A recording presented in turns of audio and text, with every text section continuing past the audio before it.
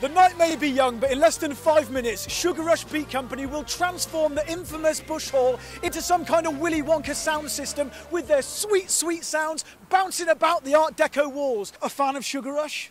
Defo. I'm loving the 80s tape deck. Look at that bit of 80s bling. Talking of bling, the Times recently surmised that Sugar Rush Beat Company were the greatest rock and roll alchemists since Sly and the Family Stone. What do you think about that, Mr. Bling Tape Deck Man? I saw one comparison to Outcast and another one to Prince. Circa Purple Rain era. Yeah, yeah. Not his recent toss. No, his old stuff. His old stuff. School Prince. Old but gold. Ah, look who it is, fucking Pete Doherty.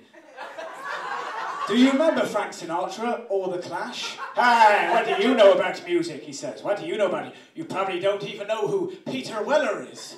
I don't know who Martin Jagger is either, mate. Jared, what do you think of this one? I've got to share this one with you. This is a Times, recent Times review. The Sunday Times Culture described you as Sugar Rush Beat Company are the most exciting rock soul alchemists since Sly and the Family Stone. Look at that. You know, yeah, I'll frame that one, man. Put that on the wall. Jules Holland's behind you. You've got RCA on board.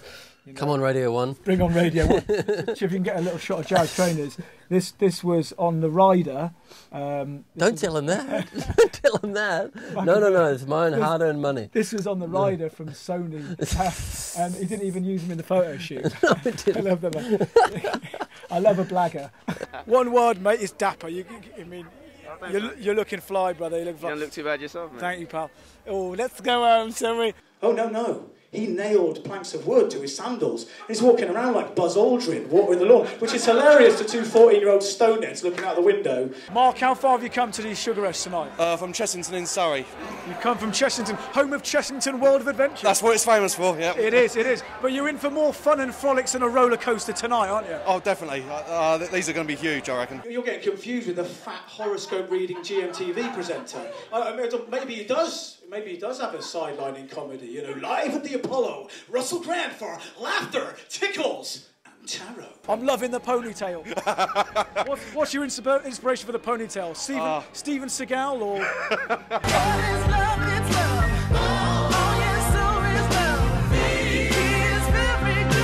So radiant, ladies.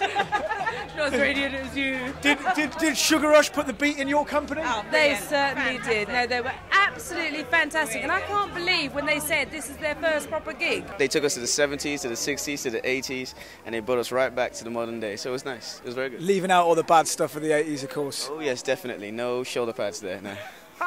Or leg warmers. Is that your first festival, Vic? It is, yeah. It is our first. And next year's really our festival year. We're kind of a bit late for the festivals because the album was released at the end of summer, you know. Yeah, so. you've got to get it all staggered, haven't you, right? You do, yeah. Are you gonna go back to your homeland and do the big day out? I'd love to, man. That'd be so cool. That'd be so good on my mates as roadies. Do you know what it reminded me of? Do you know when JK of Jamiroquai was first heard in America? They thought it was a black American woman, and it's not, it's a white English man. That's exactly what Paula said to me earlier. Exactly, yeah. There's a chap! Look at Trevor Chap over there, Maxwell! Check him out, aim just right at the Reebok Classics! Spencer, top 10 live experiences of all time? 2. Number 2? That's not bad. What was number 1? The Who. Oh, behind the Who, behind Townsend's boys. Even I've got to submit to that. Up the mods, up the mods. It was really good.